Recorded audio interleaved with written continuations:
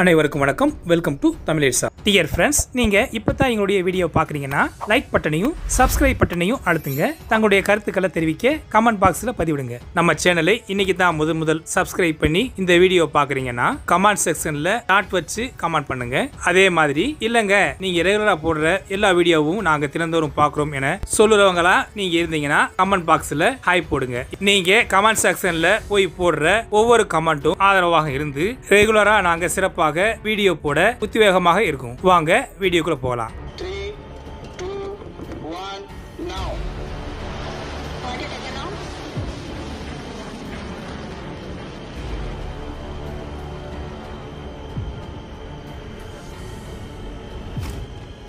நிர்பை cruise மிசைலை உள்நாட்டு உந்துவிசை அமைப்புடன் இந்தியா பெரிய பாய்ச்சலில் சோதனை செய்திருக்கிறது. Radar, electro optical tracking system (EOTS) மற்றும் டெலிமெட்ரி போன்ற பல ரேஞ்ச் சென்சார்களில் கண்காணிக்கப்பட்ட ஏவுகணையின் அனைத்து துணை அமைப்புகளும் எதிர்பார்த்தபடி செயல்பட்டன. லாங் ரேஞ்ச் சென்று தாக்குதல் நடத்தக்கூடிய நிர்பை மிசைல் ஒடிசா கடற்கரையில் இன்று வியாழக்கிழமை வெற்றிகரமாக சோதனை செய்யப்பட்டது. Indigenous technology cruise missile (ITCM) என்று அழைக்கப்படலாம். இந்த மிசைல் உள்நாட்டு propulsion சிஸ்டம் மற்றும் டர்போஃபான் என்ஜினுடன் பொருத்தப்பட்டுள்ளது. இந்த ஏவுகணை பெங்களூரை சேர்ந்த DRDO laboratory aeronautical development establishment ATE மூலம் உள்நாட்டிலேயே உருவாக்கப்பட்டது. பாதுகாப்பு ஆராய்ச்சி மற்றும் மேம்பாட்டு அமைப்பு DRDO ஒடிசா கடற்கரையில் உள்ள சந்திப்பூரில் உள்ள ஒருங்கிணைந்த சோதனை ரேஞ்சில் ITR சோதனை நடத்தியது. இந்த வெற்றிகரமான பிளைட் டெஸ்ட் ஆனது பெங்களூரில் உள்ள கேஸ் டர்பின் ரிசர்ச் எஸ்டாப்ளிஷ்மெண்டால் உருவாக்கப்பட்ட உள்நாட்டு உந்துவிசை அமைப்பின் நம்பகமான செயல்திறனை நிரூபியது. சோதனையின் போது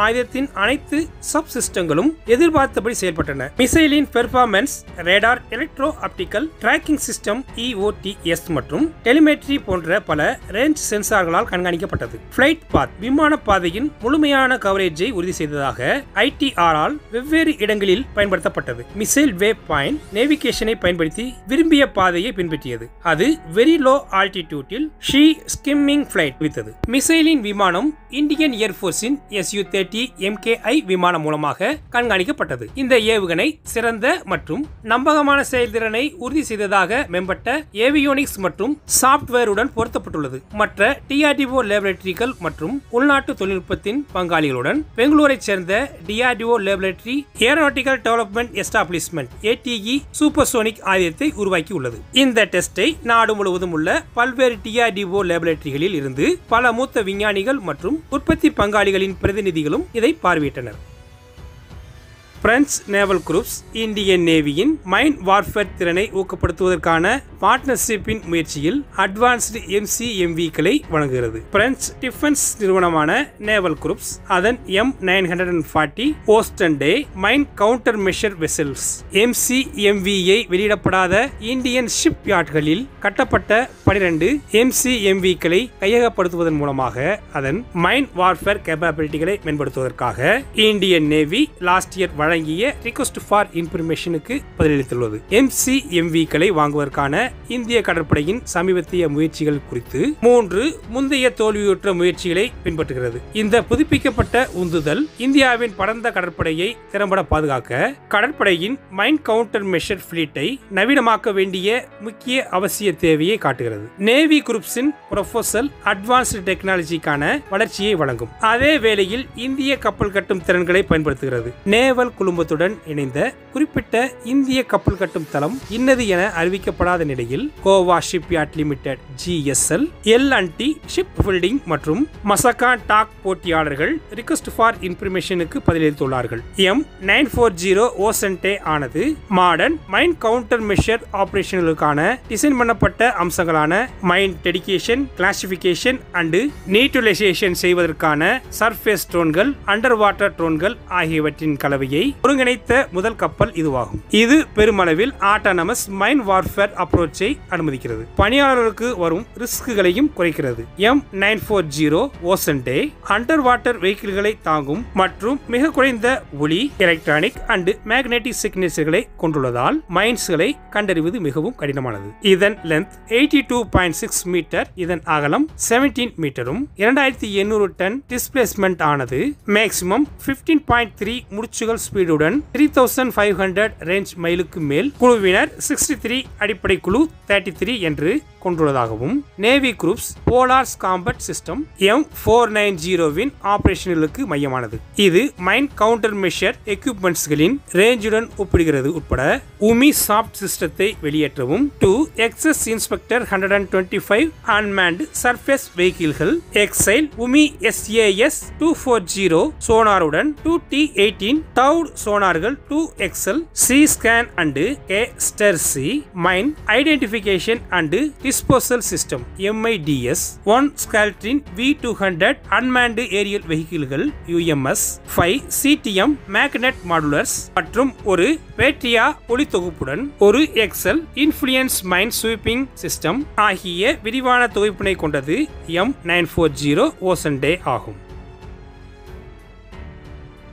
பாரத் போர்ஜின் கல்யாணி ATAGS ஆர்ட்லரி கன் AI இயங்கும் முன்னோடிகளை வெளிப்படுத்தியிருக்கிறது. பாரத் போர்ஜின் தலைவர் பாபா கல்யாணி இந்தியன் ஆர்மிக்கு உருவாக்கப்பட்டு வரும் 155 mm 52 caliper doubt கோவிச்சர் advanced doubt artillery கன் சிஸ்டத்தில் இணைக்கப்பட்ட சில அட்வான்ஸ் டெக்னாலஜிகளை சுட்டிக்காட்டினார். இந்த முன்னேற்றங்கள் ATAGS-ஐ பீரங்கி கண்டுபிடிப்பாளர்களின் முன்னணியில் வெப்பன் சிஸ்டமாக நிலைநிறுத்துகின்றன.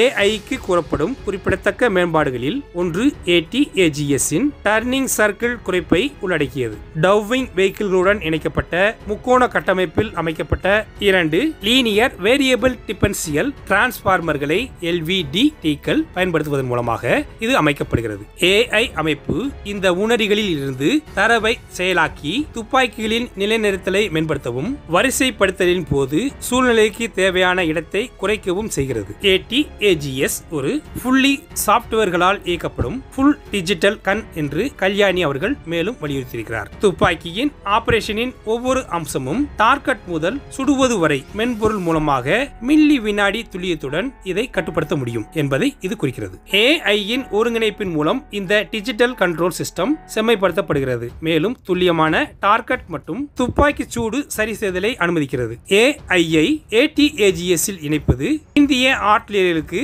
குறிப்பிடத்தக்க முன்னேற்றத்தை குறிக்கிறது. இந்த டெக்னாலஜி ATAGS-ஐ மிகவும் வலிமையான வெப்பன் சிஸ்டமாக மாற்றும் ஆற்றலை கொண்டுள்ளது. இது இந்திய படைகளுக்கு போர்க்களத்தில் ஒரு விளிம்பை கொடுக்கும்.